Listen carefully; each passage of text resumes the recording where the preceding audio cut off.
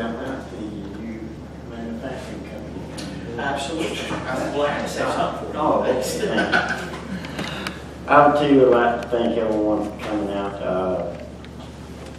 It has been a very stressful time for the council trying to put this together. And I would like to thank Matt Martin and Rob Plum, our legal counsel.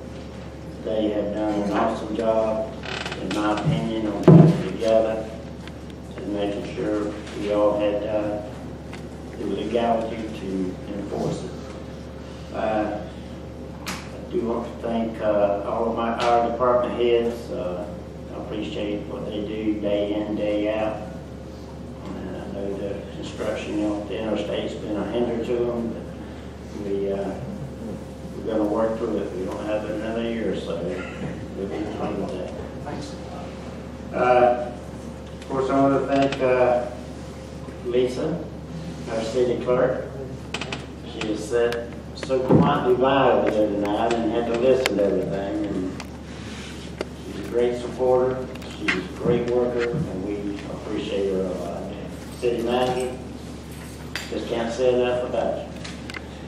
But we do have a new manufacturing company that has officially come to Hahira today.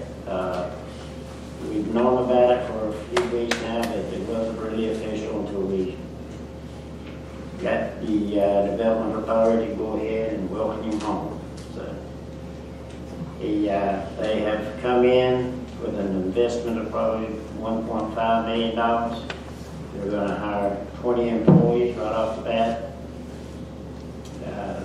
Matter of fact, y'all already know one of the employees, and that's Miss Paula Stone. She retired from the city a little over a year ago and decided she didn't like retirement, so she got her a job out there. But hopefully, they expect, other vendors, they expect to have 50 employees by the end of the second year, and they'll have a $5 million investment. So we welcome them with open arms to the city of Hahira and jobs for our citizens.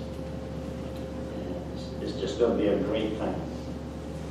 At this time, I'll entertain a motion to adjourn. So moved. A motion by Councilman Warren, second. Second. Second by Councilman Davis. All in favor? Aye. All opposed, like sign.